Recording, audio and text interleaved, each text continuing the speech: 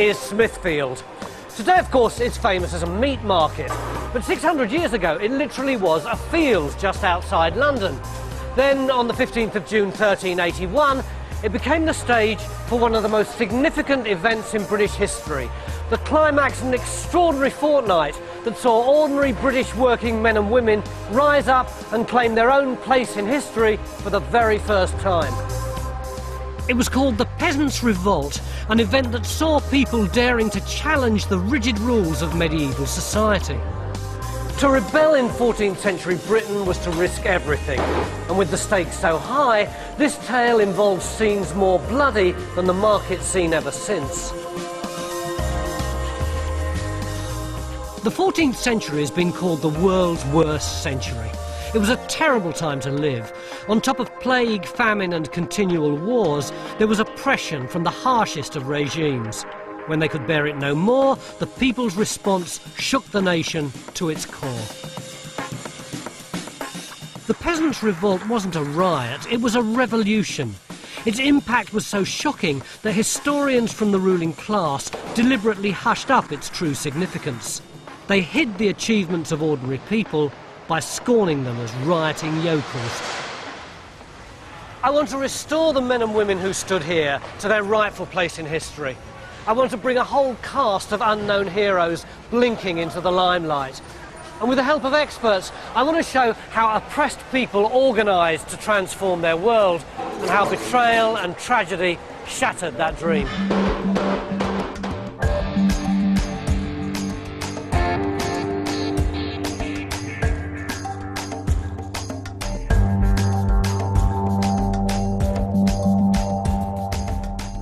Uncovering the truth about the Peasants' Revolt means embarking on an epic journey of discovery. What the peasants did in 1381 does echo down the centuries to us, and it does have a resonance in terms of our own experience today. It's the most important event in the social history of the English Middle Ages. It set the pattern for later centuries of revolt. In retracing the course of the revolution, I'll be finding out just who some of these extraordinary men and women were, and how exactly they managed the planning and logistics of their remarkable campaign. What they never told me at school was that it all started where I come from. I'm an Essex boy, me. When I was growing up here in the 1950s, already there was ribbon development virtually from East Ham to Southend-on-Sea, but it was very different in the Middle Ages. All the places that I knew in my childhood, Walthamstow and Woodford and Barking and Brentwood, they were just little villages, and I'm rather proud to say that it was the men and women of those villages who masterminded and led the Peasants' Revolt.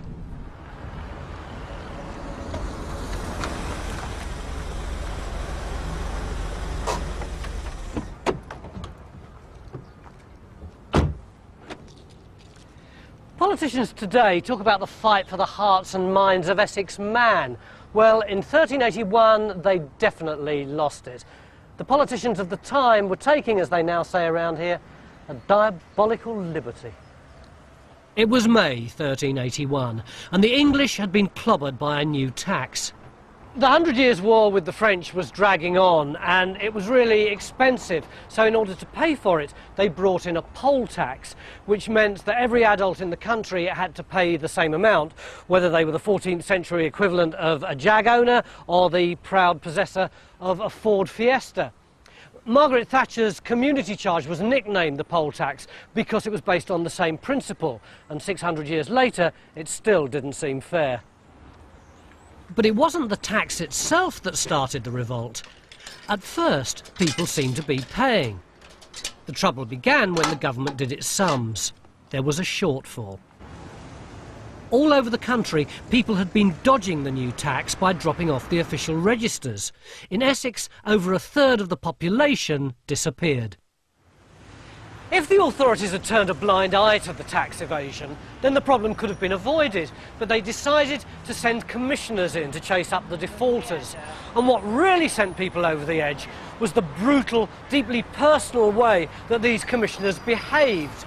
They'd go into a village and really start chucking their weight about. What caused most offence was the way they treated village women. These tax officials would stick their hands up young women's skirts to find out if they were virgins or if they were married and therefore eligible to pay the poll tax. The Peasants' Revolt was sparked by this kind of outrageous behaviour. And the man who put a stop to all this was a baker, Thomas Baker, from the village of Fobbing on the Essex coast. What we know about Thomas Baker was that he was brave. The chronicles say that no one dared to make the first move for fear that they would suffer irrevocable harm. But Thomas Baker had the courage to organise a deputation from surrounding villages and confront the commissioner at Brentwood. The commissioner's name was John Bampton. On the 30th of May, he pitched up at Brentwood with only a token bodyguard, blissfully unaware of what lay in store. Bampton set up a makeshift table in the middle of the village, and all round him there were angry people jostling, lots of people from the surrounding villages. It was a really ugly mood, and out of it stepped Thomas Baker, and he said to Bampton, all of these folk have already paid their taxes. There's no way you're going to get a penny more out of them. And Bampton immediately ordered the arrest of 100 people in the crowd. That certainly wasn't going to happen. He'd completely misjudged their mood. A riot started and Bampton's men had to flee before they were beaten up. No one knew it at the time, but that was the start of the Peasants' Revolt. And it was a baker that started it. I'd never even thought of bakers as peasants, but Thomas the Baker had a very firm place in a social order that had been fixed for centuries. And to understand the Peasants' Revolt, you have to know where everyone stood in the pecking order.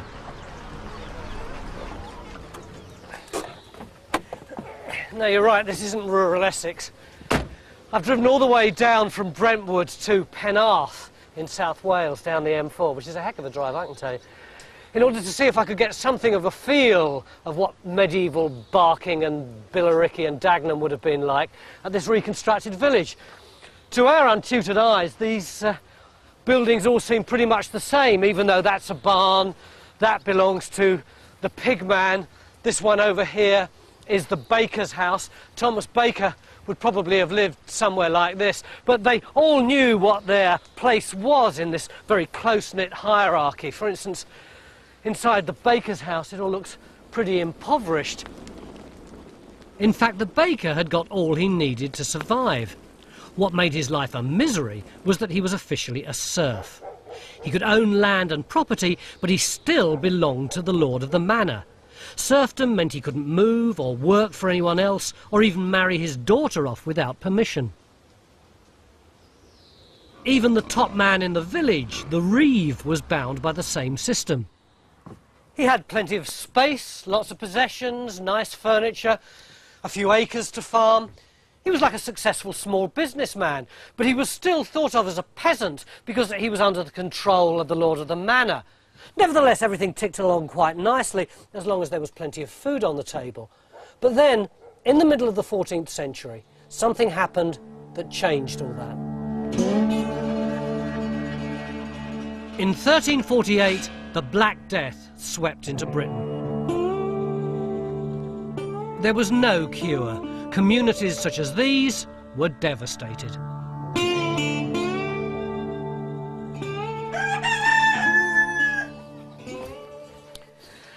The Black Death killed up to half of all the people in Europe. To put that into some kind of context, we all know of someone who was killed in the First or Second World War. But if you add up all the people killed in the World Wars, in Bosnia, in the civilian massacres of Hitler and Stalin, it still only comes to 3.7% of the European population. If you wanted to duplicate the effect of the Black Death on Europe, you'd have to have 20 world wars. Well, in many ways, the Black Death was a disaster for many peasant communities. Lots of village communities were completely destroyed, whole communities were obliterated. And the Black Death is seen as a kind of punishment visited by God on mankind for its sinfulness. But if you're lucky enough to survive the onslaught of the plague, then great opportunities unfolded for you. What kind of opportunities? Well, there was plenty of land available. Land had been short before the Black Death. In the wake of the Black Death, there's a superabundance of it. And also, wages begin to rise really quite dramatically. So you could be much more mobile? You could be more mobile, and also you could hope to earn a great deal more. And the consumer power of the peasantry is growing in this period. So how did the employers cope with this shortage of labour? Well, they try to buck the market, essentially. The government, acting on their behalf, introduces legislation to restrict the movement of labour and also restrict wage levels. And this obviously produces considerable tension and discontent. And then this huge tax gets dumped on people? Yes, a series of pressures are building within the peasant community, within the peasant economy. You've got restrictive legislation coming from the centre, and on top of this you've also got a novel form of tax, the like of which has never been seen before.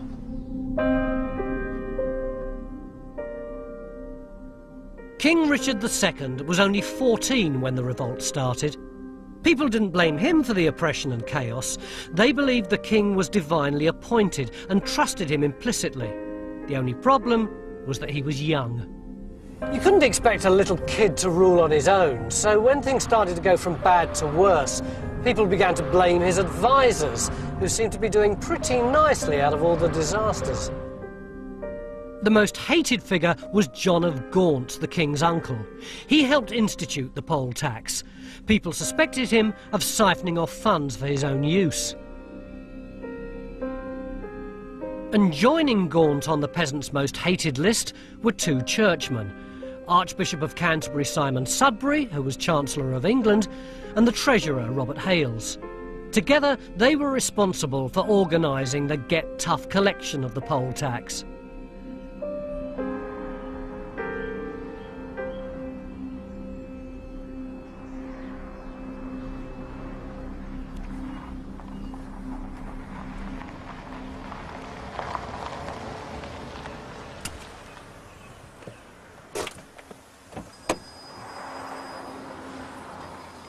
Cup of tea, please, mate.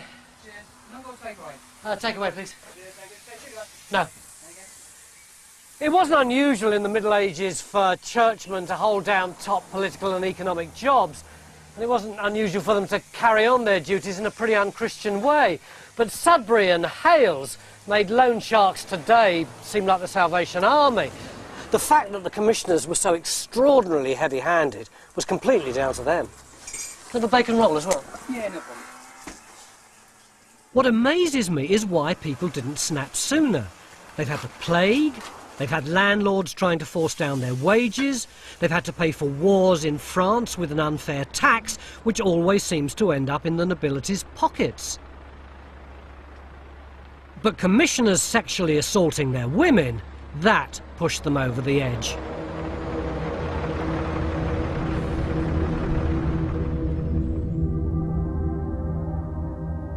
The Peasants Revolt had started when Thomas the Baker's men had kicked out the tax commissioners from Brentwood.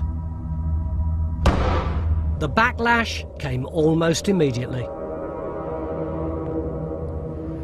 The next day, another tax officer turned up in Brentwood with a small troop of soldiers to calm the crowd and quell the riot. But they'd completely underestimated the strength of popular feeling. It was dangerous to rebel against a king's representative, but these were people who'd passed the point of no return. They didn't care that they were committing treason. For the first time, the rebellion turned violent. 6 of the king's men were beheaded, the rest fled. The rebels had crossed a line. There was no going back. The English nobility saw the people who worked for them as little more than savages, but within a few days, these people would organise a revolt with a specific agenda and carry it out with ruthless efficiency. Thomas the Baker from Fobbing had lit the torch of freedom. Within a matter of days, it would engulf the land in fire.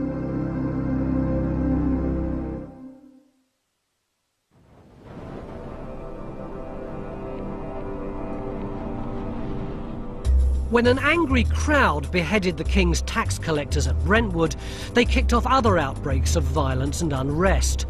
Rioting swiftly spread across Essex and beyond. 4 days later, anger at the poll tax exploded in Kent.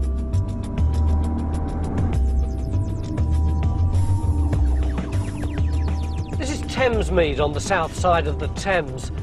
At first glance, you wouldn't imagine that it's crawling with history. But it was here that the Peasants Revolt stopped being just a bunch of riots over a long hot summer and started to become something much more like a military campaign. Just down the road is the rebels' first major target, Lesnes Abbey. Now, you may think it's a pretty soft target and a million miles away from the poll tax, but in fact, abbeys like this one owned the vast majority of the land in England, and the abbots who ran them were like the managing directors of financial institutions. Not only that, but they were employers, so all the tax records would have been in there. These tax rebels were led by a man called Abel Kerr from Erith, a nearby port on the Thames. Abel brought his men here and surrounded the abbey.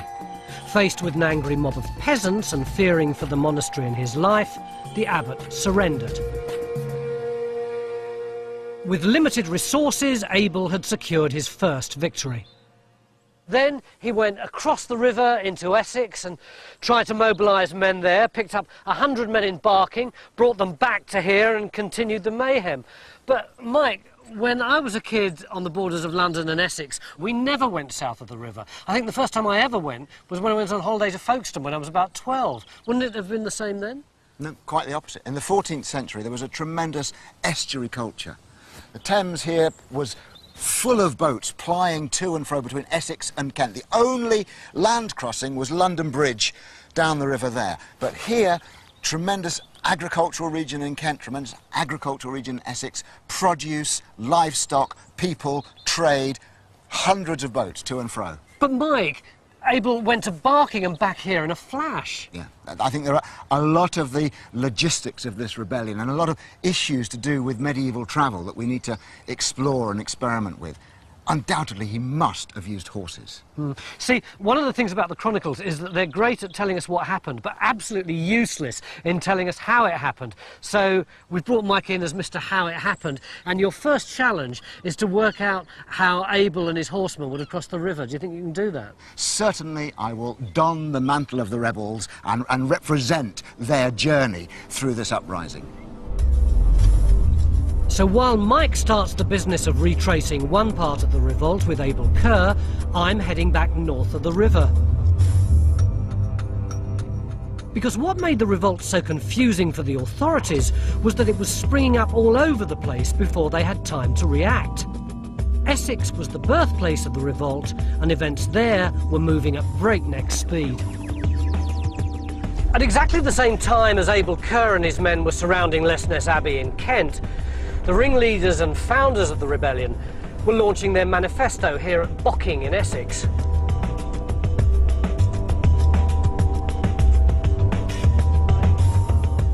The chronicles of the time dismissed the peasants as disorganised rabble. But the summit held here on the 2nd of June 1381 provides a vital clue to the true nature of the revolt.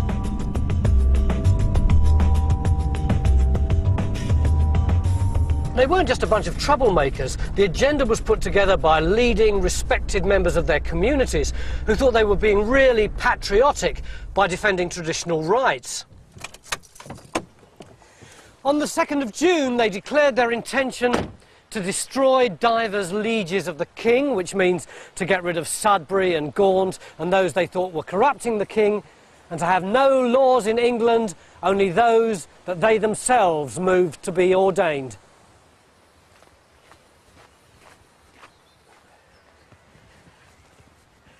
This was dynamite, the assertion that people could actually rule themselves. And they made sure that everyone was going to hear that message. They sent messages out into the surrounding villages.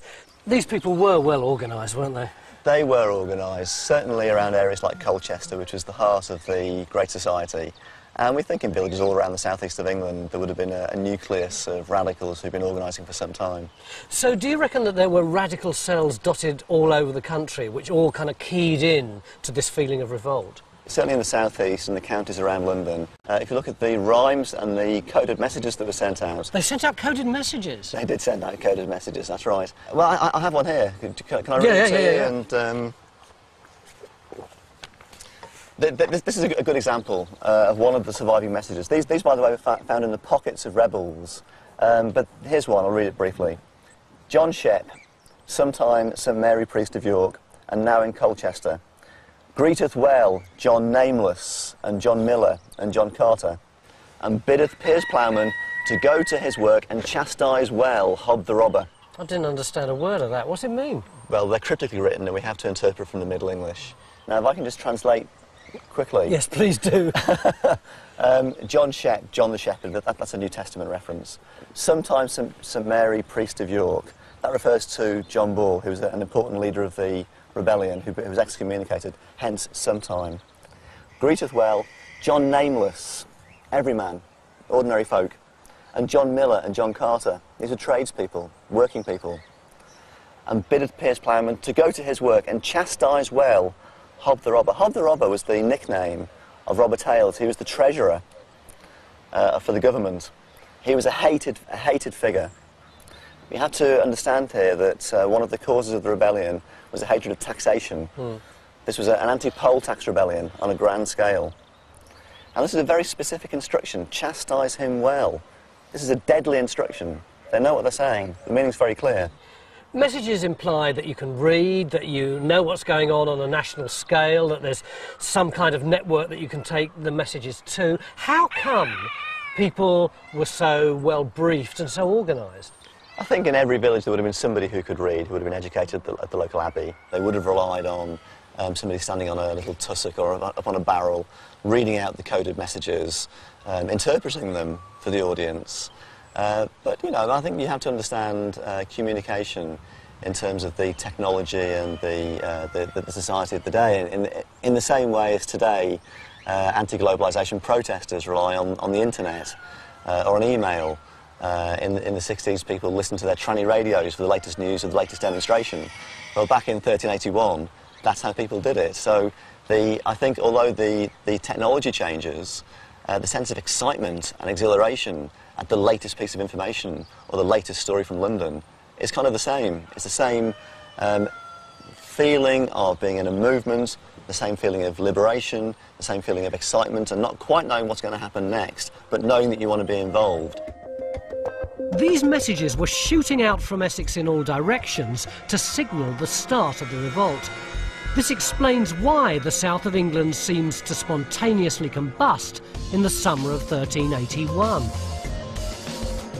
And that brings us back to our own medieval traveller. Mike Loades is on the first stage of a journey that will take him through Kent and eventually to London. But first, like Abel Kerr, he has to get across the Thames. He's asked me to meet him at Tilbury Docks, which doesn't sound very medieval. Mike, I know this place. My granddad used to work down here when I was a kid. He was a steward on a boat exactly like that for the Union Castle line. So, surely that's your answer. We get the horses on there and take them across. Well, far from being the answer, it's ships like that are our problem. In what way? During the last few centuries, the Thames has been dredged into a deep channel, and that has made it much wider and a much stronger current. It's more tidal because of boats like that. In the 14th century, it would have been a narrower, gentler, much easier crossing. OK, so the Abbey's burning on the other bank. Abel Kerr's come over here to get some men from Essex to go back to Kent. How does he get across? How does he get the horses across? Well, I've been looking into it, and my first thought, well, the answer is going to be a Thames wherry, because that's a traditional Thames cargo craft. And what we found out was that they're not deep enough, and we'd have to tack a lot to get across there, and the boom wouldn't clear the horses' heads. So that was out. And I thought maybe some kind of barge. But then we've got issues of loading them and getting them down, and the jetties aren't in place.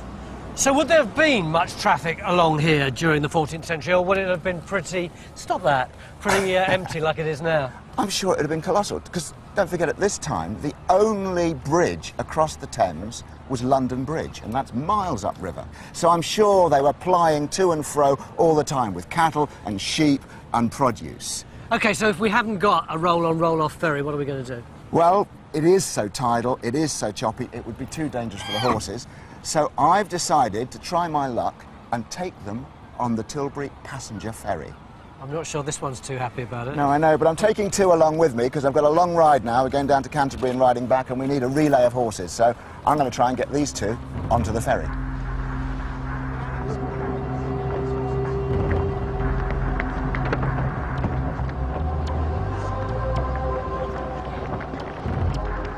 Six days into the revolt, Abel Kerr headed back to Kent with 100 men from Essex. He landed in Dartford.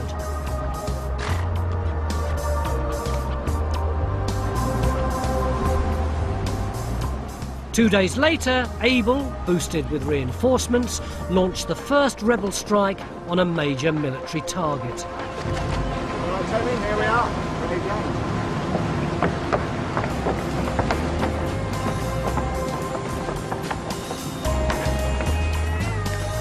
They moved from Dartford onto Rochester. A week after the start of the revolt, the peasants had the confidence to attack one of the best defended fortresses in the land. Rochester Castle had a fearsome reputation. The peasants risked everything just to free a serf from the dungeons. There was a chap called Robert Belling who'd been living in Gravesend for some time, and one of the king's knights turned up and said, "Oi, I recognise you. You're one of my runaway serfs. You're my property. I want you back." And Belling said, "I'm not," and a big dispute broke out. And while they were waiting to decide who was right, Belling was banged up here in Rochester Castle. The local people were absolutely furious. It became a cause célèbre. On the 6th, the rioters from Dartford turned up here and surrounded the castle. Now, look at this place. It's purpose-built to withstand a siege. When King John arrived here in the year 1215, it took siege engines and tunnels before the castle surrendered. But the Dartford men arrived, and the doors opened. There must have been a heck of a lot of support for them, both outside the castle and inside. At the heart of each of these momentous events were individual men and women. And amazingly, 600 years later, we know who some of them were. The Peasants' Revolt wasn't just about the workers. There were all sorts. Ordinary blokes like soldier Thomas Wootton. He'd been paid £30 up front to sail for France with the army, but he jumped ship at Dartford and joined the rebels storming Rochester Castle. You'd never call Sir Thomas Raven a peasant. Even though he was an MP and the bailiff of Rochester Castle, he was an enthusiastic supporter of the revolt. But the man who emerged as overall leader was a tradesman. We know that because his name has echoed down the centuries. I don't remember much from my school, but one name that sticks in my head, probably sticks in yours too, is Wat Tyler. When the revolt started, there were lots of local leaders, but when they got here to Maidstone, they elected one national leader, Wat, which was short for Walter, and he really was a Tyler, probably worked on the roofs of abbeys and churches, that kind of thing. Other than that, we know virtually nothing about him. Some say he was a local radical, others that he was from Dartford or even Essex. But it was here that he came to the fore, in Maidstone, where he was elected leader and where he helped to rescue another of the leading lights of the revolt, John Ball, who was being held as a prisoner in the Archbishop's Palace, which is now a registry office. Wat Tyler and his men wrecked the palace and broke open the jail, freeing John Ball and the other prisoners. Why on earth would an archbishop have a prison? Oh, I suppose it all turns really on our understanding what an archbishop is in the late 14th century and thinking that an archbishop is a powerful prince. The chief vicar.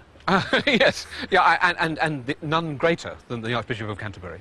And having two major domains which he's going to use a prison for people who fall foul of his ecclesiastical courts, and he's going to use it for people who have offended in his local manors, which he over his vast estates and are going to be brought here to be jailed at the same time. What was John Ball doing in prison? Well, John Ball is in prison because he is acting as a radical preacher.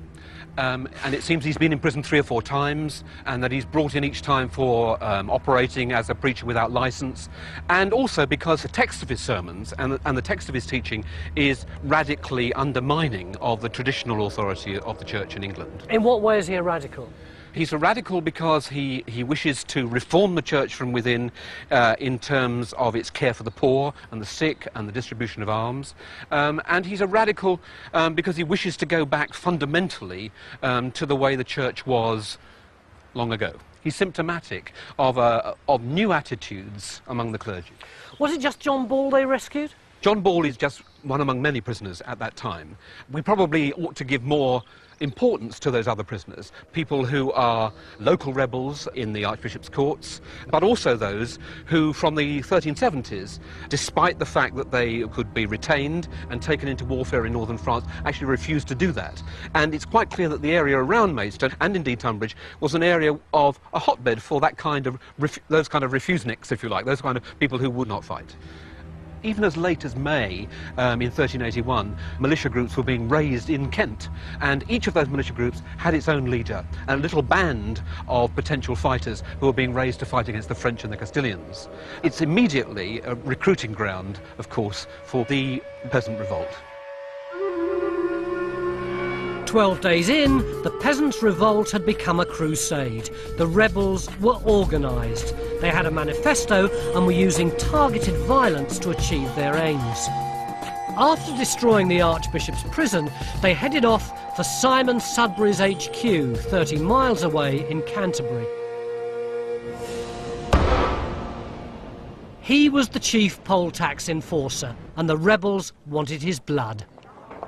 They marched into Canterbury on the morning of the 10th, joined up with the local people, rooted out and executed all those who were identified as traitors, and then pitched up here at the cathedral.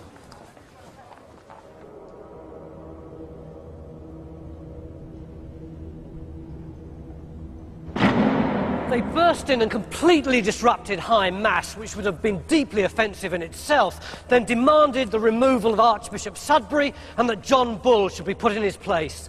None of these chairs would have been here. This whole area would have been one vast open space, with the people completely cut off from the priests by that choir screen over there. But the rebels ignored all that. They marched straight in. This whole place, which would have been so quiet normally, would suddenly have been full of angry voices and people demanding that Archbishop Sudbury come in front of them. The whole thing must have seemed like complete anarchy. But of course Sudbury wasn't here. He was far too shrewd a political animal. He was up in London, not in his abbey church. But they'd gone too far to give up now. Instead, they launched a lightning strike on London. What would happen when this tidal wave of angry peasants reached the capital?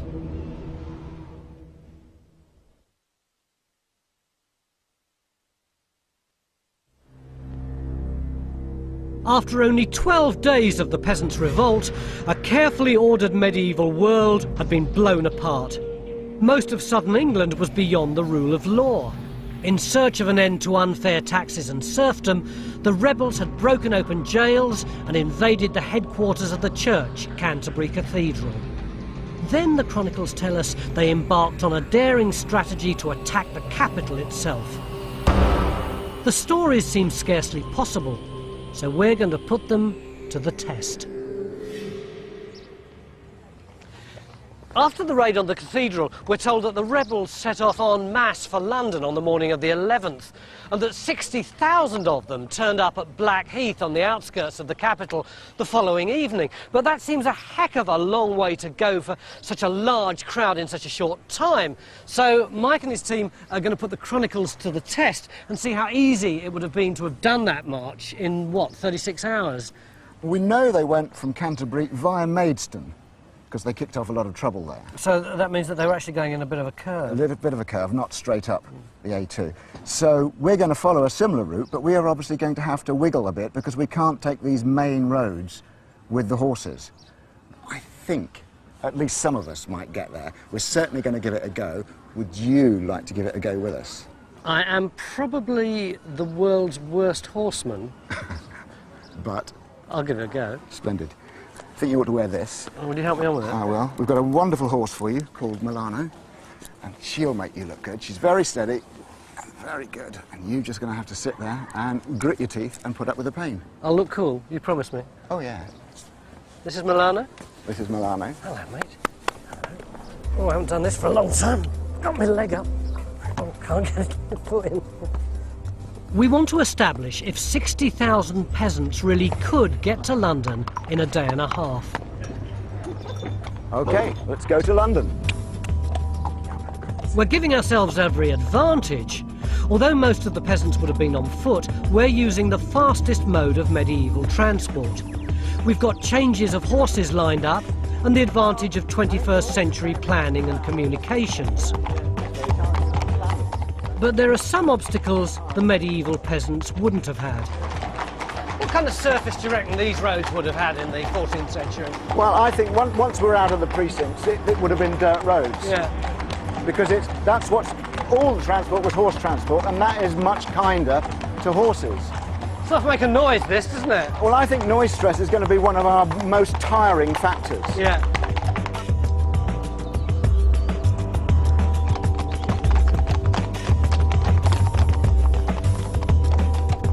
We've been doing this for hours on end of the road. One thing's certain, the medieval peasant must have had a hardier bottom than me. After an hour or so, I was starting to suffer, and then disaster struck. Right, this is what happened.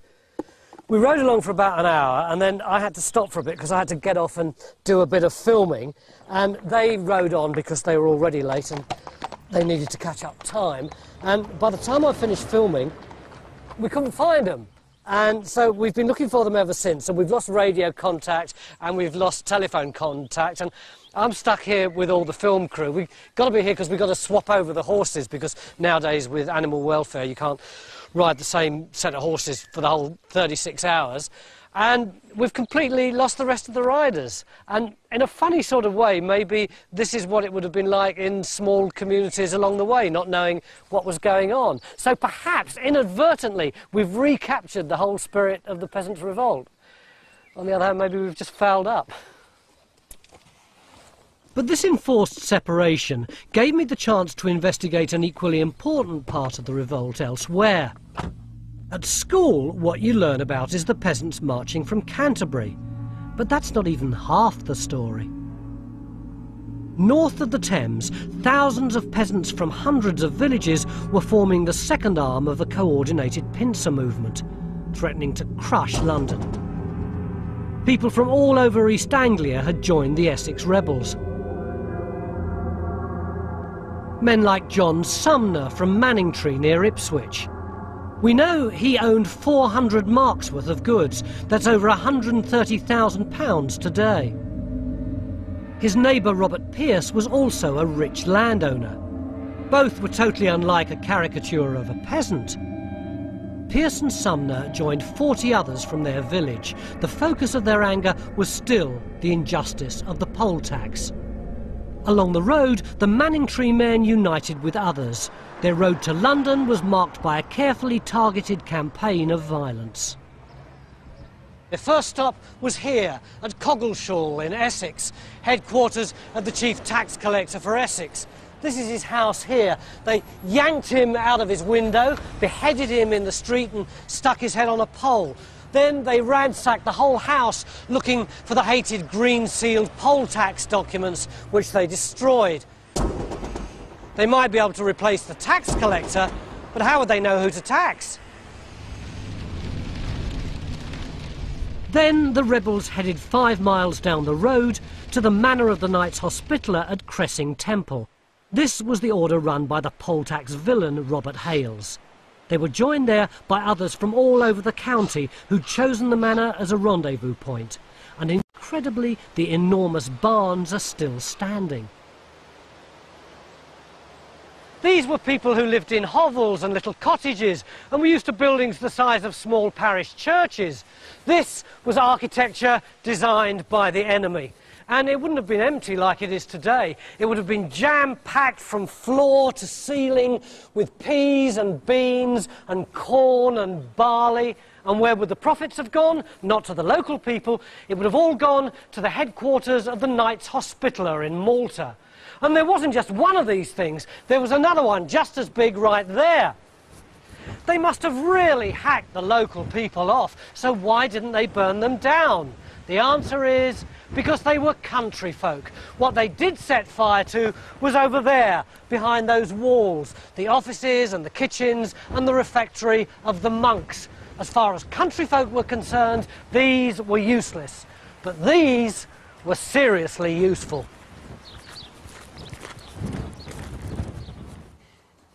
Do you think that they did an enormous amount of damage when they were here? Yeah, they must have done an enormous amount of damage. At the time, there was stored food and wine for the general chapter of the Knights Hospitallers by order of Robert Hales. And apparently the rebels ate all the food and drank all the wine. The chronicle account says it was 3 casks of wine, which is 3 barrels, or the equivalent of 90 to 100 gallons and 450 liters. That is quite a lot, and they were quite fortified when they set on their way. Was this the only place associated with Hales that got attacked? No, quite a few manors of the Knights Hospitallers were attacked in Lincolnshire and Leicestershire, 3 places in Cambridgeshire, places in London besides Clerkenwell, the manor of Highbury. So it was a deliberate attack on the manors of the Knights Hospitallers and on Robert Hales himself. How many people do you reckon turned up here? We can be sure that at least 110 people from 50 different parishes, villages all over Essex turned up, and 1 person from Northfleet in Kent, interestingly. Presumably if 110 got charged, there must have been more than that here. Yes, I guess so too. It's very tricky to find, to know something about the true number but it must have been several hundreds who came together here on the morning of the 10th of June. After destroying Cressing Temple, the Essex rebels started their advance on London. By nightfall on the 11th, they were burning tax documents in Chelmsford. Meanwhile, south of the Thames, the other arm of the pincer movement was still pressing on the capital. Wat Tyler and his men were making camp on the first night of the march from Canterbury to London, somewhere around Maidstone. Mike's made good progress following the same route. Without foot soldiers to hold him up, he's pushed 5 miles beyond Maidstone. But it's taken him all day. How are you, Mike? Actually, surprisingly good. Surprisingly good. It's been a long old day. They couldn't have done the same distance that we've done today on foot. I think people on foot, just keeping a steady pace, would probably be only 4 or 5 hours behind. And obviously as they're coming along, they're gathering fresh people as they come, so not everybody's going to be as footsore as the others. You want to go to bed, don't you? Let's go, Mike. But it's already 10 o'clock at night, so foot soldiers lagging 4 or 5 hours behind would have had a hell of a distance to make up. Already, the idea that 60,000 peasants moved en masse through Kent is beginning to look implausible.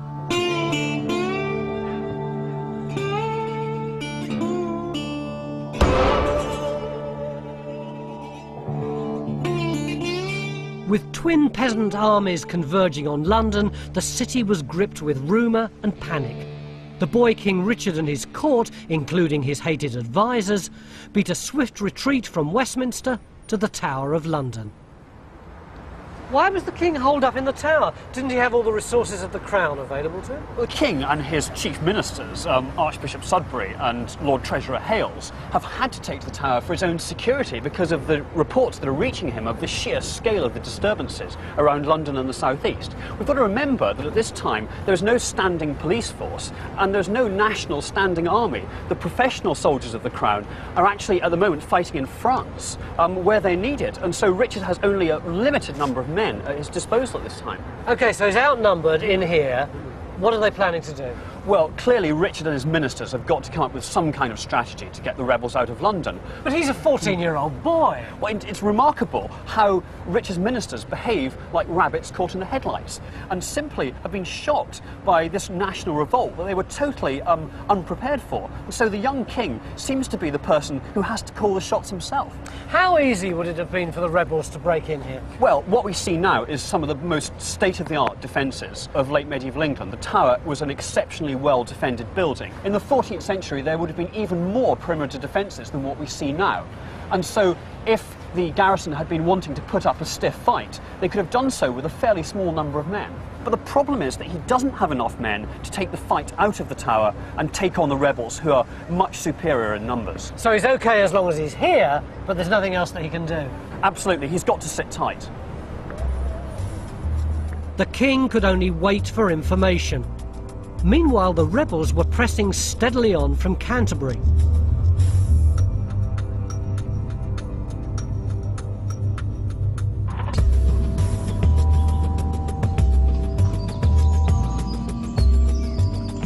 On the second day of their journey, Mike and his men have put on a spurt, thanks to some authentic medieval technology. They've swapped horses. These specialist Icelandic ponies are as close as we can get to the medieval horses called amblers.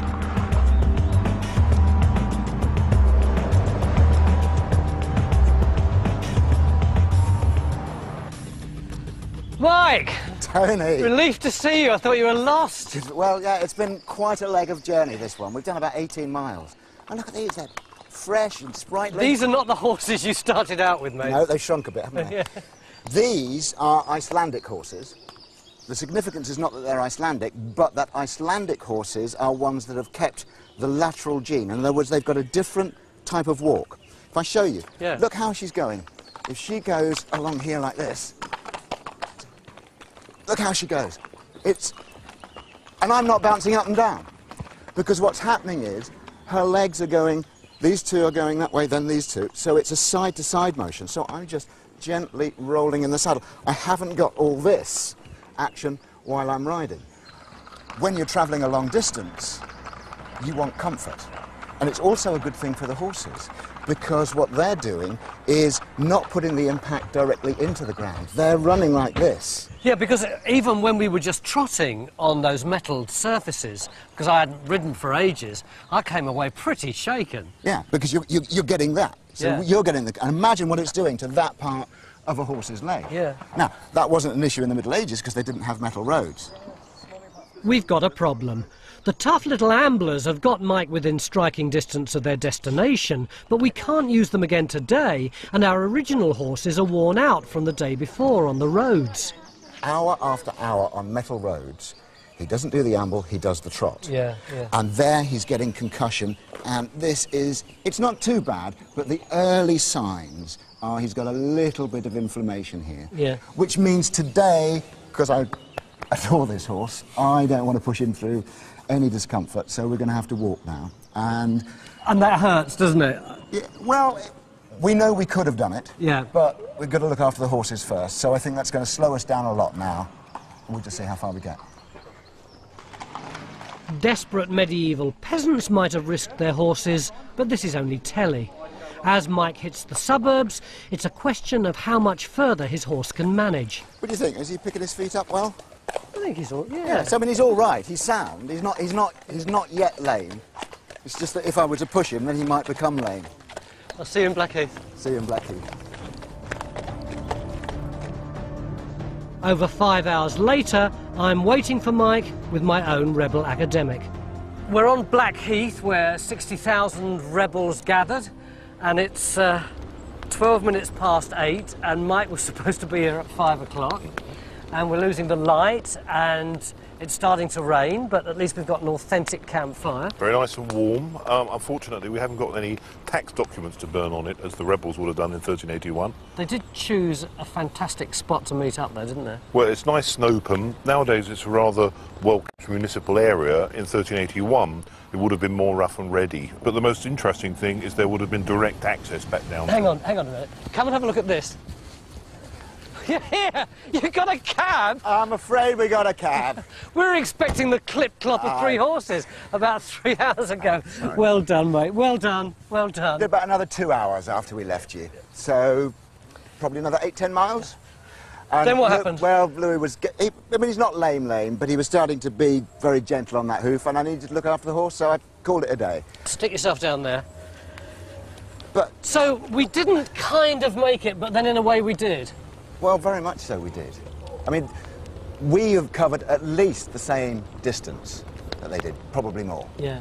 It's not a big deal for a medieval traveller to have covered that sort of distance on the right sort of horses. Yeah.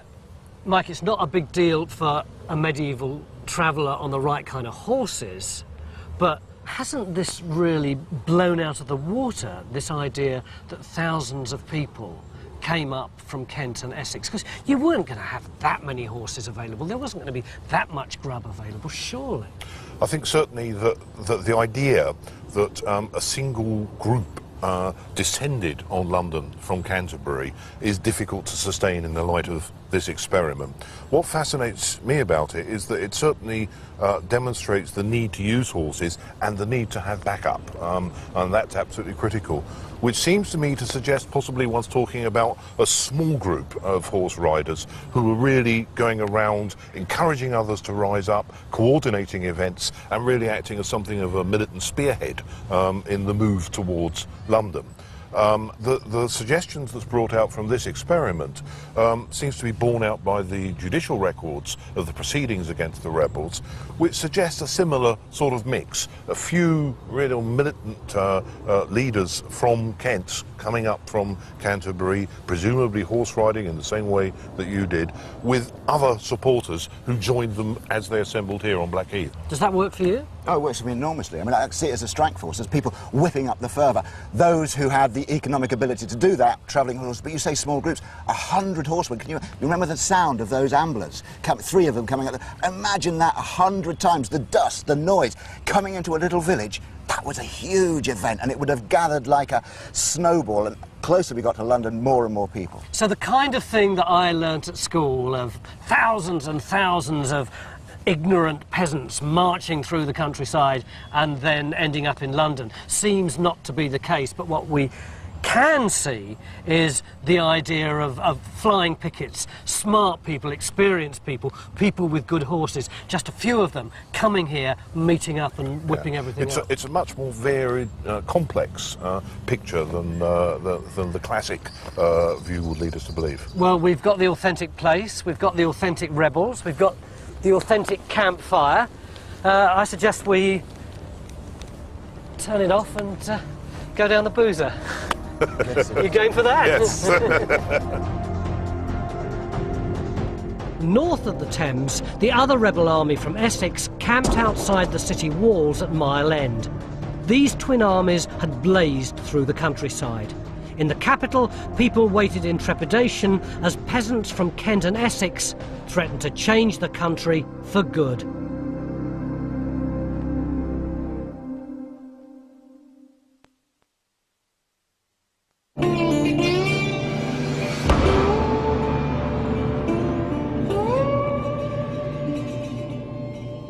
The Peasants Revolt was the most astonishing popular uprising of the Middle Ages. It was a response to a century that was hell to live in. On top of plague, famine and war, the government had imposed a poll tax. In 1381, the people snapped.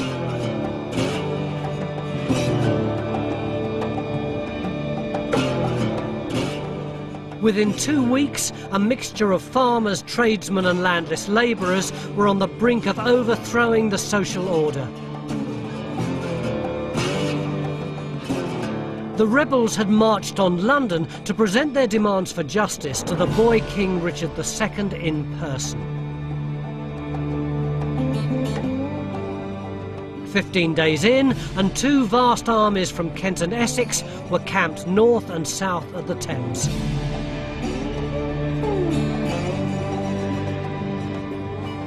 We've discovered that the rebels who camped here on Blackheath under their leader Wat Tyler weren't just yokels.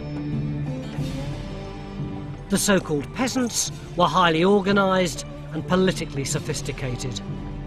They wanted change and they wanted freedom.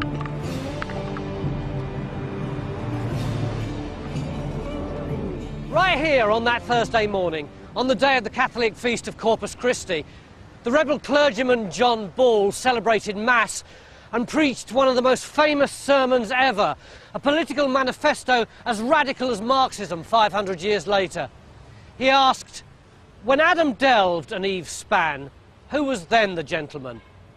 In other words, the very first people that God created weren't gentry, they were ordinary working folk who dug their fields and made their own clothes. The message was clear. The whole system of nobility wasn't ordained by God. In fact, it ran directly counter to God's will. So, with God on their side, the rebels set off to put that right.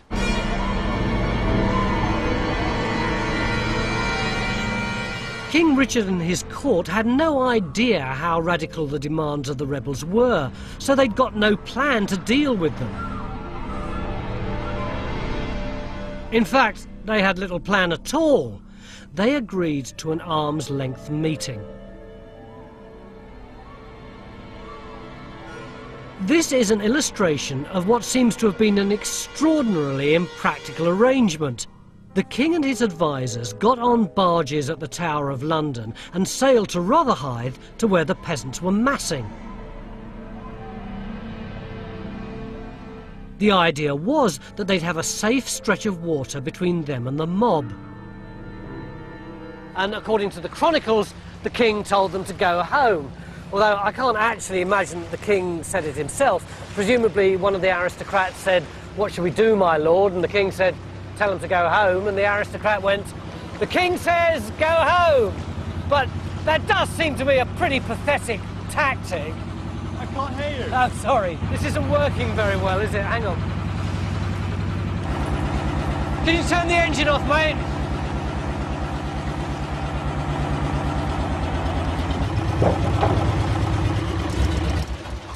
I said it seems a pretty pathetic tactic to just simply have said, "Go away." It certainly was, but there's chaos in the king's advisers at this time. His ministers do not really know how to deal with this. They're not quite sure how large the revolt has become, and their earlier efforts to send out messengers to try and intercept the rebels and tell them to go home simply hasn't worked. So what did the king do? Well, the king and a small flotilla of barges basically stop in the river and wait for the rebels to shout what they want. And what did they want? The rebels ask, "Can we meet the king in person?" And does he agree? Well, we're not sure exactly what the king wants, but it seems that his ministers say to him, definitely do not get off the boat, it's not safe. So they try and keep him on the boat. So what did the peasants actually demand? Well, what they ask for now is a list of important men to be handed over for them to deal with themselves. Like who? Well, it reads like a list of the who's who of late medieval England. It's the top men in the king's government, including the Chancellor, the Treasurer, the Lord Keeper of the Privy Seal, and some senior judges who've been involved in prosecuting the men who are refusing to pay the poll tax. So presumably some of them would have been in this little flotilla of barges? Well, it seems more than likely that a lot of these men are actually around Richard at the time, so it puts both them and the young king in a difficult situation. So presumably he didn't hand them over? No, he doesn't, probably because he's been stalling for time. And then what does he do? Well, the flotilla simply goes back to the tower. Well, presumably the peasants weren't very happy about that. The peasants are absolutely outraged by this, and they simply decide, well, if the king is not going to come to us, then we are going to come to him and force him to listen to us. And they did. They marched into Southwark and broke open the King's Bench jail, freeing the prisoners. Army deserter Thomas Wotton used the opportunity to pinch 6 silver spoons belonging to the jailer's wife. But the revolt had popular support across all classes. The rebels were joined by respectable local citizens, like John Mocking. He'd made a fortune importing wine for wealthy Londoners. He was a leading member of the congregation at St Olave's, where his brother was rector. London's last line of defence was the Thames. In 1381, there was only one place to cross: London Bridge.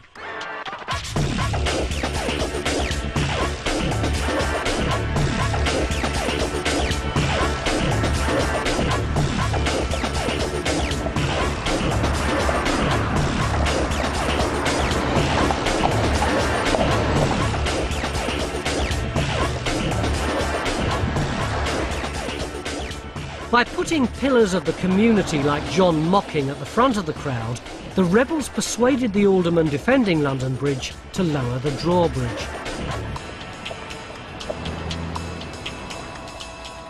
The peasant army swept across the bridge and into the defenceless city. Presumably going to follow round and get over that way. I've only got a token force, but we're following the exact route the rebels took.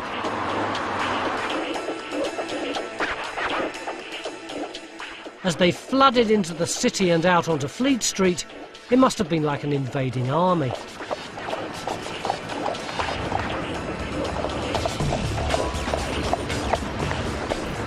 Many Londoners supported the revolt and turned out to welcome the peasants. But there was fear and panic too, as the peasants started to hunt down their targets.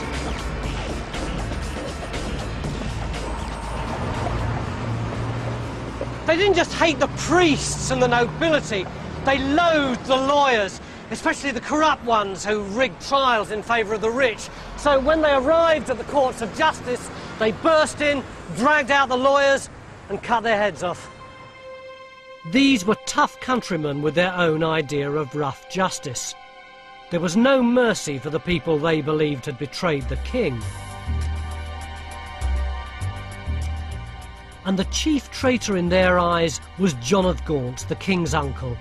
The rebels believed he was the evil power behind the throne, pushing the young king into making all the wrong decisions and getting rich himself. Lucky for him, Gaunt was on the Scottish border when the peasants struck, or he would have been a dead man. Instead, the peasants vented their anger on his palace at the Savoy. Where the Savoy Hotel stands now was one of the grandest palaces in the kingdom. It was a storehouse for Gaunt's wealth, a treasure trove of jewels, exquisite furniture, robes, finery and cash, which the people believed had been siphoned off from the poll tax. Around 4 o'clock on the afternoon of the 13th of June, it became the chief target for all the pent-up hatred and passion of the Peasants' Revolt. They came bursting in here, raced into the palace, smashing everything up, tearing up clothes. They got arrows which they set fire to, and then they fired the arrows into the clothes. It would have been absolute chaos in here. Hiya. Can we ride our horses into your nice hotel? I got 300 peasants outside. Can I bring those in too? No? Where can we park the horses? In the stables. In the stables round the back. Nothing much changes in a few hundred years, does it? Can I come in on my own? I'm booked in for a cup of tea.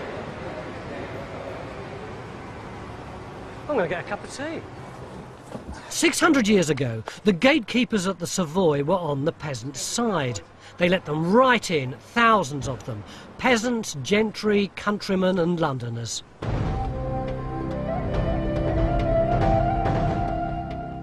We've got the names of over 500. John Mocking, the wine merchant, was there, along with the Manningtree men, John Sumner and Robert Pierce.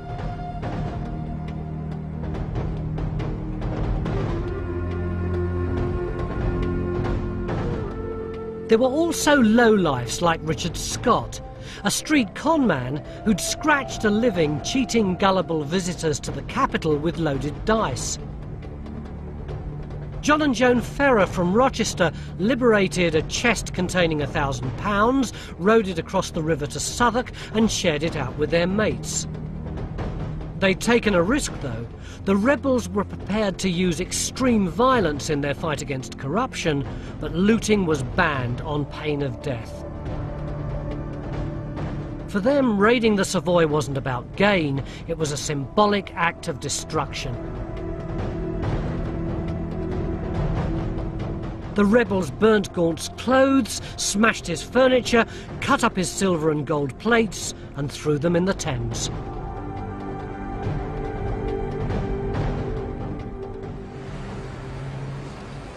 was a very nice tea, actually. They do a good tea at the Savoy. I think one of the things that our experiments have shown is how different the world was in the Middle Ages. I've nicked you a bit of cake, by the way. Fantastic. From how it is today. For instance, the kind of violence that they meted out in the Peasants Revolt is unlike anything that there's been in London in my lifetime. They completely destroyed this place and left it in ruins for decades, just to show people what a terrifying thing it was when the peasants revolted. Caroline, the old Savoy doesn't look nearly as grand round the back as it does from the front, does it? No, but I think perhaps in 1381 this side would have been quite as impressive as the front. So you've got loads of rioters here, not just people from Kent and Essex, but local people too. Would they have just left their work and mucked in? I'm quite sure the Londoners participated in the attack on the Savoy. They were obviously opportunists, but they had their own reasons for disliking John of Gaunt. They disliked him because he had tried to extend the jurisdiction of the Crown and threaten the privileges of the City of London. Do you think this would have had any impact nationally, or was it just a London event? No, it had a massive impact nationally and in Europe. I mean, it was well known all over Europe that this had happened. I think there's some very close parallels with 9/11 and the kind of impact that that had. But only 200 or 300 people died here compared with thousands in 9/11. But think of the population of London. The population of London was perhaps 40,000. So 200 or 300 people is about, 1 in 800. Whereas if you think of New York, population of 8 million, 2,000 die, that's perhaps 1 in 16,000. Massively greater death toll in the Peasants' Revolt in relation to the size of the population. People whom you perhaps disregarded and thought of as lower than vermin, of no education, like animals, suddenly you find they're capable of organising something on a massive scale and coordinating it and bringing about a successful breakdown of law and order. And I think after 9/11, everybody was shocked that people had been able to achieve such a coordinated impact. And it was exactly the same in 1381. The chroniclers are horrified that rustic people are able to bring the King's government and the government of London to its knees. As the rebels took control of London, Richard II became a virtual prisoner in the Tower. Looking out across the city, he would have seen columns of smoke rising from the Savoy Palace.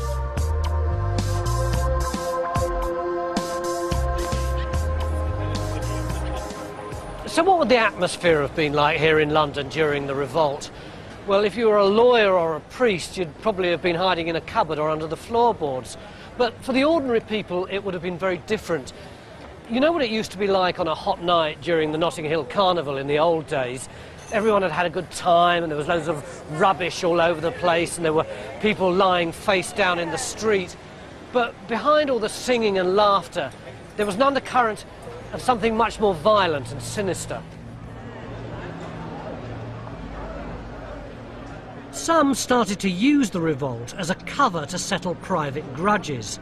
It wasn't just corrupt officials that were hauled out for summary executions. One of the nastiest aspects of the revolt was a series of what nowadays we'd call racist attacks. The targets were the Belgians, or the Flemish as they were then known. What had they done wrong? Well, they were foreign and they made a lot of money, and that was enough. The rioters would seek them out, they'd grab someone, throw them against a wall and get them to say the words bread and cheese. If they used the Flemish phrase brood und kasse, that was proof. They were dragged away and their heads were cut off. After the first chaotic day in London that had seen the destruction of the Savoy Palace and summary executions on the street, the peasants had turned the world upside down.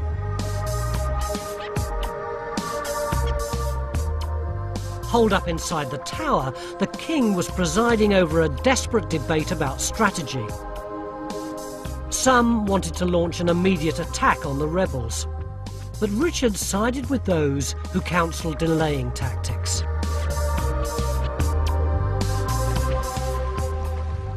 he sent a message to the rebels. To determine the fate of his kingdom, the next day he would meet them face to face.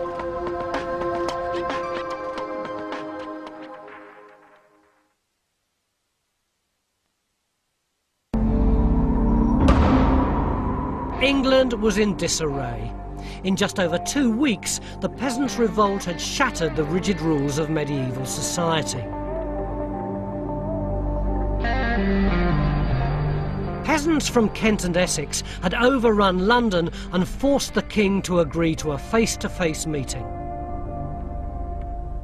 The Essex rebels camped here, a mile outside of London on the road to Essex, at a place appropriately called Mile End.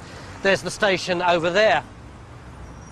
It was here on the 14th, only a fortnight after the revolt had started, that the King of England himself rode out to meet the rebels.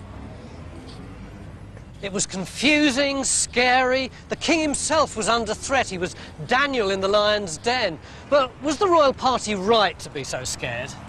They were. The threat was very serious indeed. Half of the country was involved with the rising now. They were in very serious trouble and they knew it. So when they got here, what happened? Well, they approached the crowds. You have to bear in mind there's a huge crowd. You had the Essex Army here, about 30,000 peasants in the Essex Army. The London population had turned out to join this enormous gathering. This was an extraordinary moment in English history. And what did they want? They drawn up 4 demands. One was for an end to bonded labour, which meant that the peasant would be able to work for any lord they chose to work for. So they wouldn't be serfs anymore? Exactly, that would be the end of serfdom, yeah. Absolutely right. The second related demand was that any peasant would be able to sell their produce as they chose on the London market or wherever. In other words, they wouldn't be forced to hand over tribute to the local lord. So these are guys arguing for a free market, basically? Well, they certainly wanted the freedom to trade as they chose, yeah. That's right. And the third? The third demand was for land rent to be reduced to 4p an acre. Now this is interesting because land rent varied enormously across England. Some peasants had to pay up to 2 shillings a year per acre for their land. So to reduce that to 4p an acre across the country suggested they had a national plan, a national vision for how things could be different. This was a demand based on economic theory? Maybe theory is too strong a word, but they certainly had economic ideas. This wasn't some crazy, chaotic outburst, some irrational outburst. They had an economic plan for how England could be organised differently. So that's 3 demands. The 4th demand was that nobody should be punished for having taken part in the rising. So the king is confronted by all these radical demands. What does he do? He concedes. He knows he has no choice. They're really in a corner at this point. How did the rebels know he'd keep his word? They got it in writing.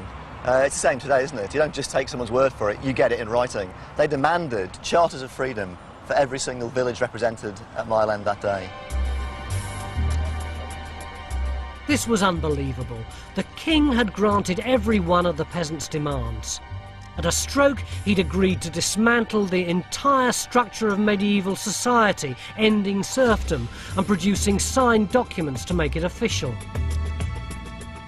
And this is the evidence, a contemporary copy of one of the charters recorded by a chronicler.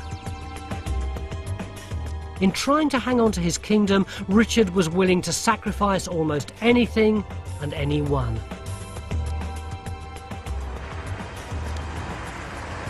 The rebels thought they'd got what they wanted, but the hated government officials were still in power. So they demanded the heads of Sudbury and Hales who'd been left behind at the Tower.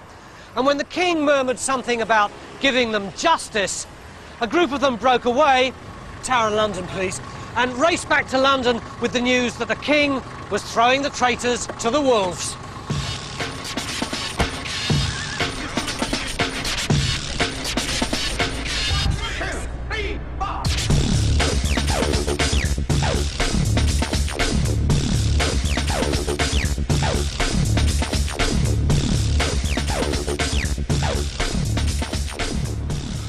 The Tower of London had never once fallen in its entire history, but this time it was different. When the rebels arrived, they found the drawbridge was down and the doors were open. The king, or someone close to him, was clearly on their side.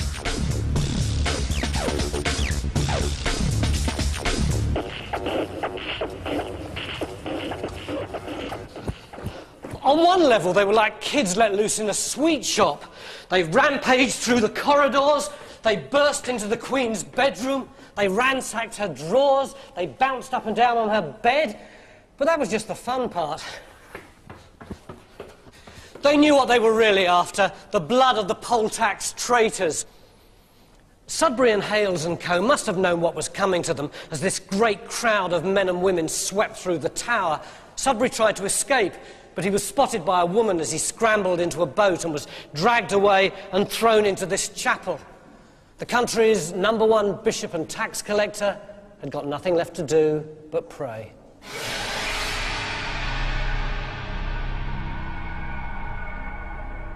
It took 8 blows to sever Sudbury's head from his body. Robert Hales was also executed. Their heads were paraded on spikes in celebration of the peasants' total victory.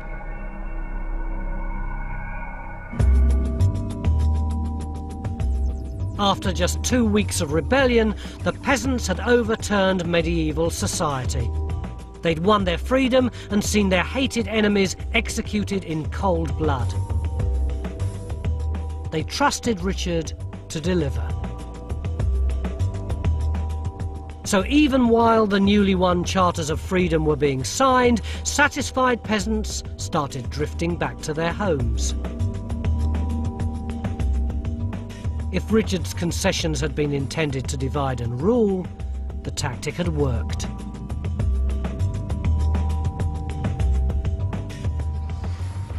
Down this little alleyway is the site of Richard II's bolt hole, a fortified house in the city walls known as the Wardrobe.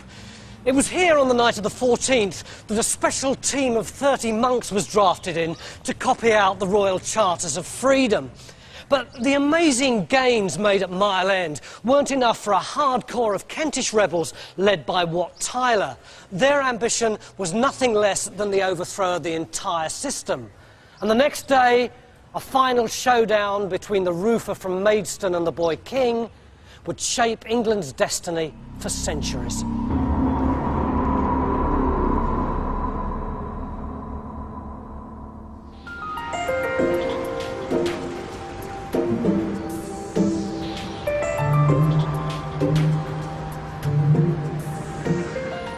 When the Berlin Wall fell in 1989, there was this extraordinary feeling of excitement and euphoria that ordinary people had overthrown a superpower. Something similar must have been in the air in June 1381. In just 2 weeks, the peasantry had thrown this rigid and oppressive regime into total disarray. The king had given in to all their demands. Not only that, but they'd got bits of paper to prove it. Royal charters actually signed by the king, which promised to do away with serfdom. Not only that, but he'd sacrificed the heads of some of the most hated and highest officials in the land just to appease their anger. The status quo had been stretched to breaking point. When news reached the authorities that Wat Tyler wanted further concessions, they must have realised a showdown with the hardcore rebels was inevitable. They had to come up with a strategy. Their plan to fight back all rested on the shoulders of a 14-year-old boy. Richard II knew he was going to need all the help he could get. At 3 o'clock on the 15th, the deeply religious young king came here to Westminster Abbey to pray at the shrine of his venerable ancestor, the Saint and King Edward the Confessor. He'd only have had the haziest idea of how badly his kingdom was falling apart. But what he did know was that for him, the next 6 hours were make or break. He had one trump card to play. The peasants absolutely trusted Richard to do the right thing by them. They were wrong. The crunch meeting was make or break for both sides. It was arranged for later that day, here on neutral ground outside the city walls. In 1381, it was a field by the monastery and hospital of St. Bartholomew, Smithfield. Smithfield Meat Market grew up here outside the city walls. No one wanted the dirty business of butchery in the heart of the city. And Smithfield was also a place for dirty political deeds. A few years before, William Wallace, Braveheart, had been hung, drawn and quartered here. On the 15th, death was once again in the air.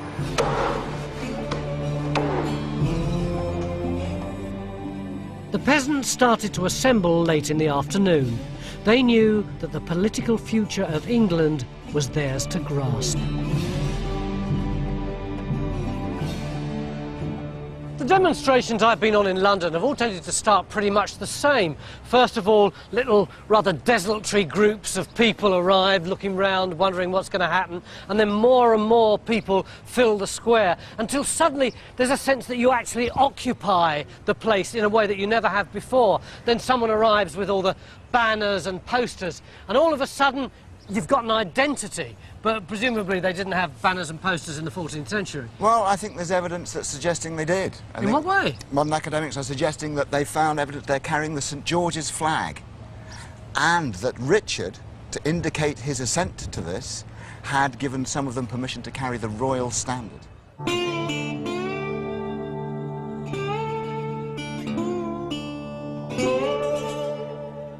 The peasants may have had their 14th century equivalent of placards, but that's as far as the parallel with the demonstration goes. They were a far more formidable fighting force than a bunch of modern protesters. They had to be. Richard's men had state-of-the-art equipment. This guy would have been a bit more threatening than a copper in a riot shield, wouldn't he? Absolutely. So the status quo guard, and we're 35 years into the 100 Years' War. These are men with real military experience. So a man clad in steel is an intimidating thing. So what kind of weapons would the king's forces have had? The predominant weapon of the period, of course, is the sword. Yes. So they'd have been armed with a sword. The sword can be used, obviously, to cut. You can thrust with, but you can cut with. You can use the other end as a hammer. You can use the crossguard as a hook. It's a very versatile fighting tool. They also would have had daggers. Daggers would be on both sides. Daggers are a wonderfully versatile weapon. Again, great, somewhere like London, good for street fighting. Get in close, stab people in the shoulder, which has a particular resonance in this circumstance. Yeah, but with this armour and the sword, surely the rebels would have easily been hammered. Well, I think the important thing to remember with this rebellion is this was an armed rebellion, and in London there were two opposing forces, heavily armed. There was no inequality here. So what did the rebels have? Well, they had a variety of things. Obviously, they weren't all peasants in the way that people today think they were. But even if some of them were, the poorest man in the land can afford a stick. You can get a stick for free in the woods. Is that much good, though? Yeah. I could beat a man in armour with a stick. Never. First of all, I've got reach. His main job, he's got to get near me. I could have hit him 20 times then. If he's clever enough to get hold of my stick and comes in, I can use the stick to block with. Now I've got a wonderful lever. He's off balance, and I can hit him and hit him again. So a stick is very useful. But even if you're not a skilled person with a stick, even if you're somebody who hasn't done much but just has anger in your heart, you could do a lot of damage with that. Oh, I think that's for me. That one's for me, yeah, I like that. What about this? This is quite Simple, fierce, isn't it? Agricultural tool. It's called a hedging bill. It's for trimming the hedges, laying the hedges, getting them neat. It's a weapon in its own right. But pop down to your local blacksmith and get him to spend 10 minutes in the forge and put a spike on it, and you can see, look, it's the same tool. This is like the yeoman of the guard use nowadays. Exactly. This, with a spike on, becomes the English military bill, and it was a classic weapon of the 100 Years' War. English billmen were famed the world over. And it's got reach. You can get to people on horseback. It's got power. Even simpler, you just need to take a scythe blade. So a scythe for reaping the corn, down to the blacksmith and put it on a long pole. Now you've got a devastating, awesome cutting weapon. So you've got the reach to scythe up at that knight sitting 6 foot high over his horse, or chop the horse. What's this thing? Well, I have to say, this does look a bit Joey. Joey? It's a flail. You've seen Bruce Lee movies. Yeah. And they have the nunchuckers. Oh, yeah. Two little short sticks. Yeah. And they do all that stuff and do all the things like that. That's because they use it to thresh the rice. What they did in Europe was they used this with a longer pole to thresh the wheat. So again, we're a few weeks away from harvest. The wheat is still green, but once that's golden brown, you need to thresh it. You need to separate the wheat from the chaff. So it's simply a tool that they do that on the floor to separate the wheat from the chaff. Stick some nails in it, and you've got a military weapon. Blimey, I wouldn't like to be on the receiving end of that. No. And even if you're wearing armour, then there's going to be a level where you get some blunt trauma. Oh, let's have a go at that.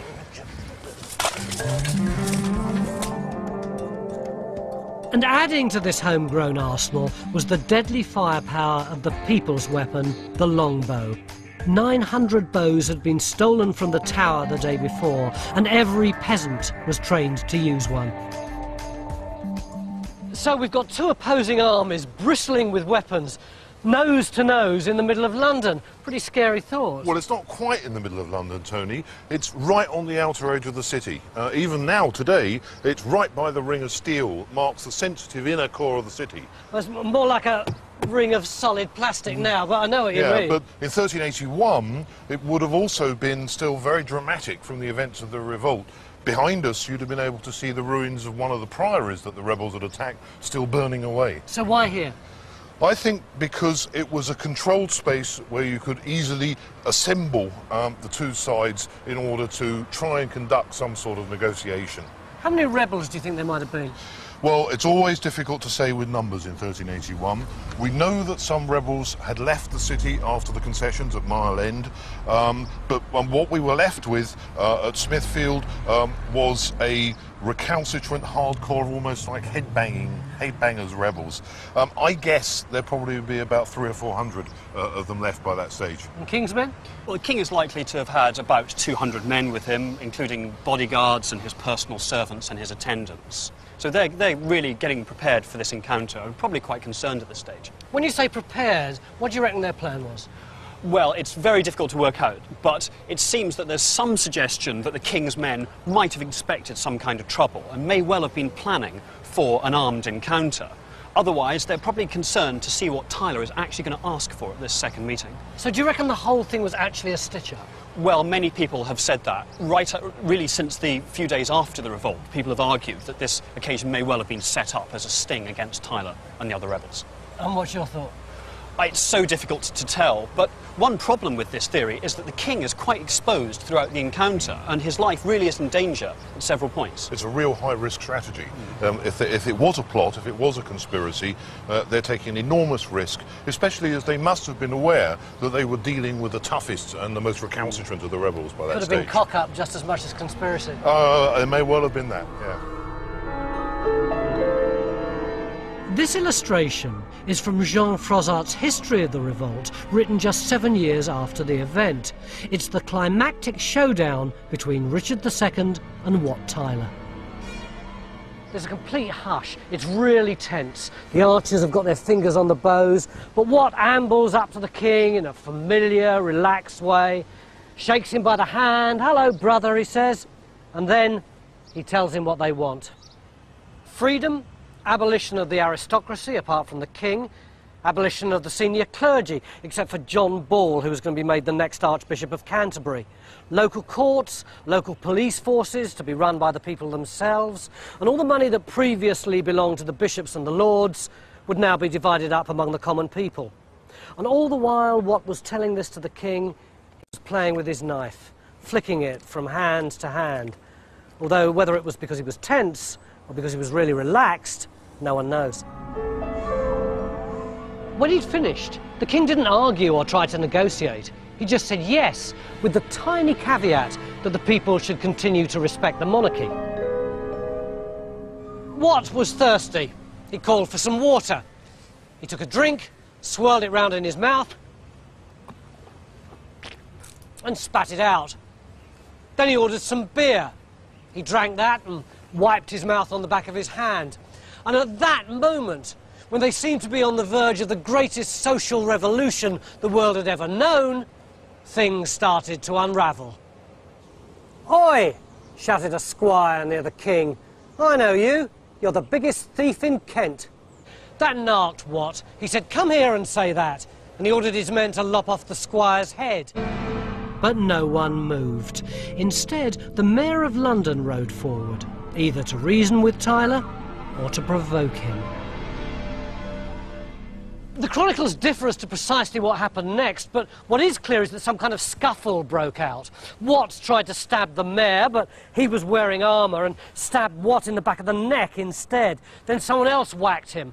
Wat tried to ride back to the safety of his men, but before he'd got 80 paces, he fell off his horse. The peasant bowmen tensed, ready to rain down arrows on the king and his men. Behind them were others with flails and billhooks. There was enough firepower to wipe out the entire bodyguard.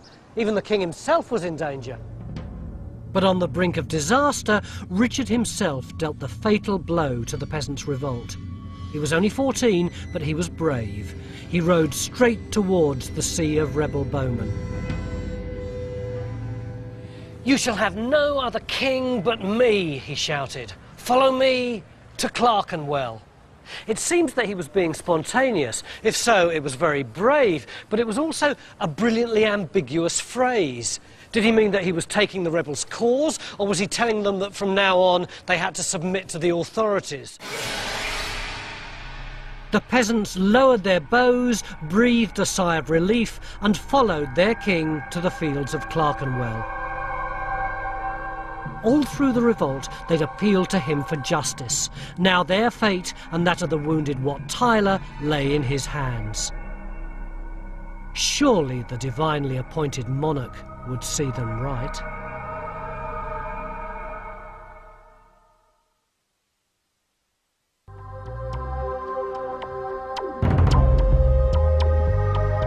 Wat Tyler's outrageous demands for a new social order had led to a bloody confrontation at Smithfield. Now the Peasants' Revolt hung in the balance. Richard II led the remaining rebels off to the fields of Clerkenwell on the promise that he would be their new leader. Meanwhile, Tyler himself was bleeding to death here in the Abbey of St Bartholomew's.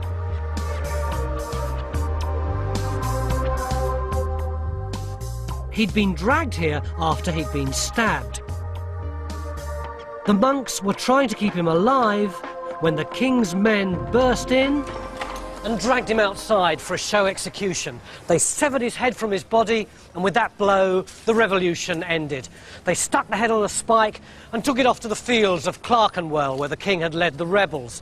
But at the same time, all the available loyal forces in every ward in London converged on Clerkenwell and surrounded them. When they saw Tyler's head and the show of force, the rebels threw away their weapons and dropped to their knees in the corn, begging forgiveness. The rebels had come within an inch of transforming the country. But with Wat Tyler's death, the momentum of the revolt was broken. And as the shock waves of failure spread, the rebellion slowly died.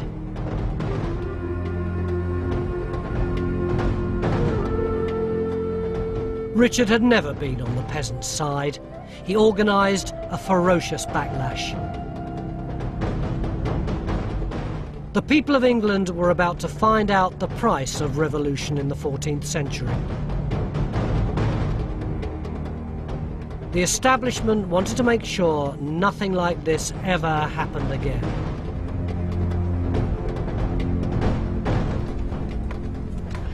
After the disaster at Smithfield, thousands of rebels went home, hopeful that they wouldn't be identified.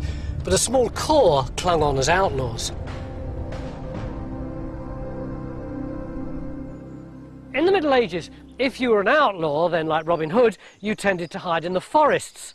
And 500 of them were cornered in the woods of Billericay and massacred. Then the king appointed commissioners to seek out and destroy the leaders of the rebels who'd returned home. They were to be punished, said the king, either according to the laws of the Kingdom of England, or else by other means and methods, by beheading, by mutilation of limbs, as seems to you both expeditious and sensible. the Billericay deaths were just part of a campaign of terror that shocked even the chroniclers of the time.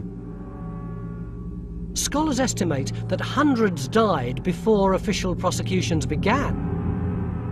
And what about the individuals whose stories we've been following?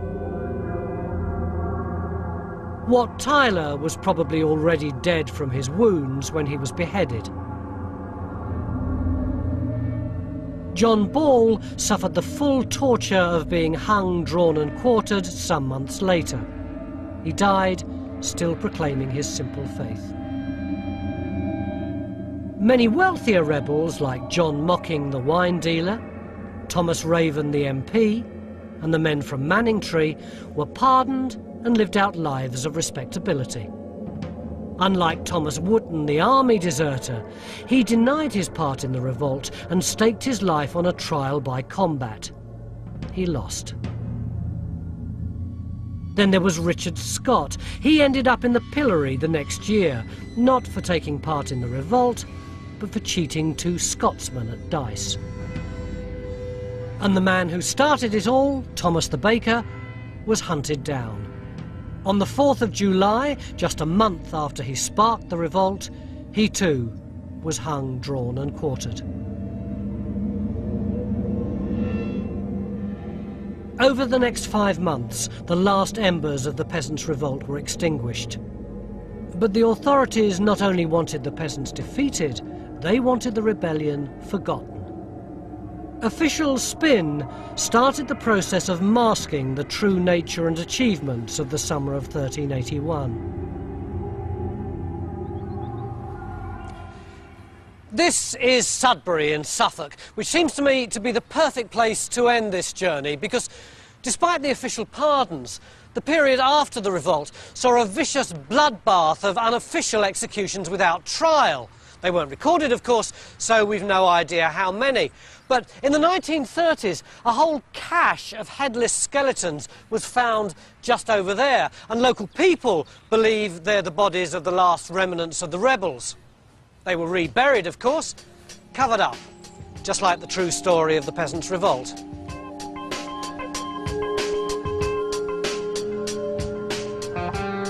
This church was once the heart of an institution founded by Simon Sudbury, the hated archbishop who'd enforced the poll tax. His head had been hacked off by the rebels at the Tower of London.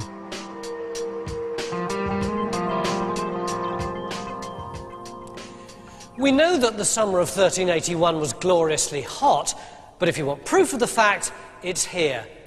Sudbury's supporters rescued his head from the spike on which the rebels had stuck it and brought it back to this church. It's in this little cupboard here. There you go.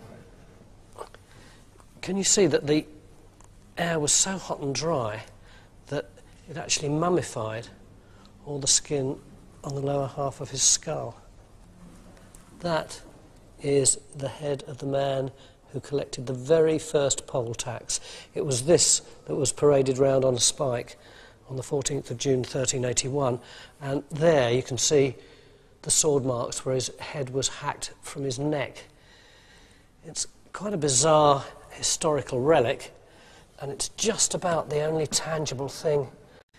It's quite a bizarre historical relic, and it's just about the only tangible thing I can show you from the Peasants' Revolt.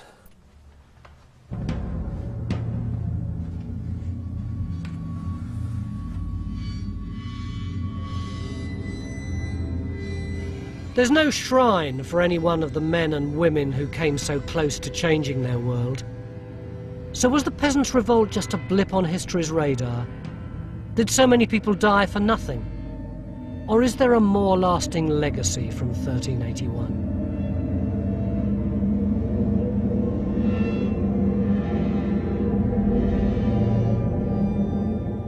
The global impact of the Peasants' Revolt showed that ordinary people could get together and think about politics on a broader level beyond their own lives.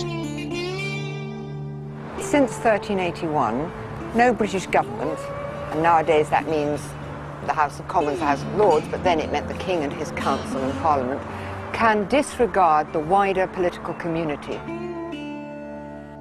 And for this to have happened at the end of the 14th century was truly remarkable. It set the pattern for later centuries of revolt. We find more of them in the 15th century, in the 16th century and beyond. There's a real sense, I think, that in 1381 the peasantry has arrived as a factor in politics. People today are protesting against exploitation and warfare. So what the peasants did in 1381 does echo down the centuries to us, and it does have a resonance in terms of our own experience today.